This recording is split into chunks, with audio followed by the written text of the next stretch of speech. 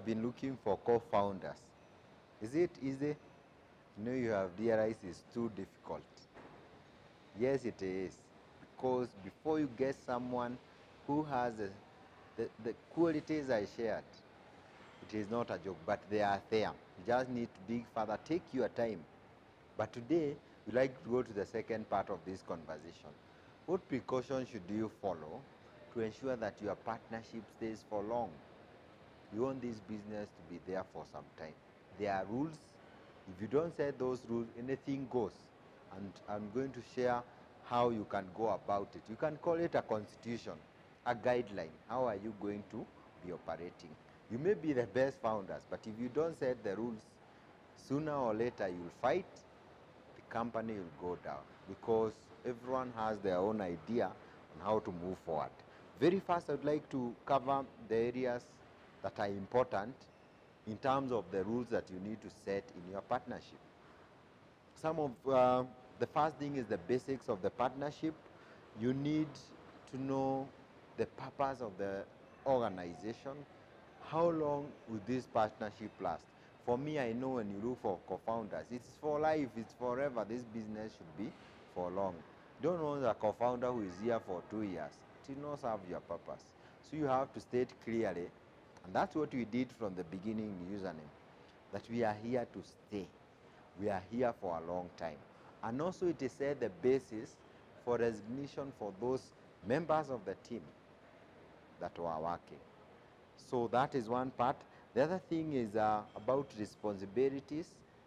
Who is supposed to do what? I want to believe you are bringing complementary co-founders to the team. Who is going to be in charge of marketing, in charge of sales, in charge of products?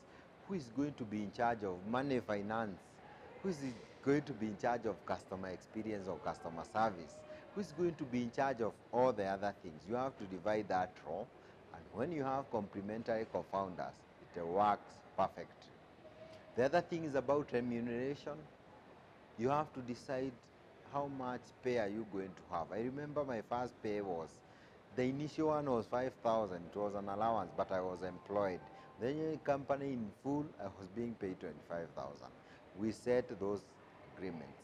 And before I go further, all these rules, part of the guidelines, are set in something called shareholders agreement. You can call it partnership agreement. It's a document, it's a constitution. The other thing that is important is to know if somebody was to change, because interests do change over time when you are running the business. Somebody came, they were so enthusiastic, they wanted to do everything possible to make this company a reality. But all of a sudden, they have won a green card. Or something else happened and decided to withdraw. What is the process? You have to say that from the beginning. Don't assume you are friends and this thing will work. Don't assume everyone will remain enthusiastic for so long. So it is very important for you to ensure you know how someone is going to withdraw from the company. The next thing I would like to share, especially in these episodes, even as you follow, how are you going to solve disputes? In the course of running username, we have had disputes, just like a relationship, just like a marriage. There are disputes in business relationships. So many of them, you make this hard decision every day. Someone want to take a shortcut, you don't want to. Someone exhibits some characters where they want to make so much money, and you know it is not possible. We develop a culture called honest conservation. It's about telling each other the truth. Tunaambiana ukweli. That's how we say it. If something is not working, let us say it is not working, so the business continues. We also have a mechanism of solving dispute. You have a problem, tell me direct. We have those, if it becomes too much, that's when we can seek legal redress. But of course, we don't expect to get there. We have never been there, because the basics, the selection of co-founders was right. But you have to say, how are we going to solve the dispute? Maybe you meet, you go to arbitration, you go to court. What is the step by step? Or you meet friends, or you have mentors who you can be able to help. The other thing is about dissolving. Like we said, 80% of the business die in the first year, even 90% sometimes. Only 10 or 20% survive. At some point, you might find that your business is not working. And how do you dissolve? People fight because the company may be worth 50 million or 20 million or 10 million and they have money. How do you dissolve? You must have a process by process.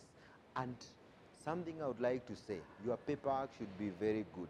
One of the things we did a partnership agreement, what we call a shareholders agreement, and we agreed you have this in terms of share. This is how we solve disputes, this is how we share, this is your shareholding, and this is how we dissolve, step by step. And all of us, at that moment, when we are founding the company, everyone is happy. At that moment, everyone is cooperative. And then you think soberly, then you sign at the dotted line to ensure that when you start this business, you have every guideline. Nothing goes. Not everything goes, I mean. People follow rules, and that's how to ensure the success of your business from day one. I believe some of those things will be important to your business with your co-founders. But for more, I believe you can be able to get a lawyer who can assist you much better. Go to any lawyer, they'll be able to guide you through the process and tell you, you have to do 1, 2, 3, don't do this, and I believe you'll be assisted.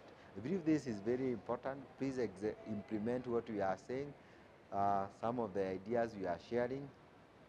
And in this series where we are covering about how to create a successful business, we'll be having more episodes on this. Please share with your friends, with your colleagues, with your Facebook family out there, and ensure they also benefit. Leave your message. If you have not subscribed, please do it.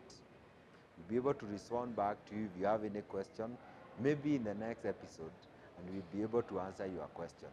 My name is Reuben Kimani, CEO and co-founder of Username Investment Limited.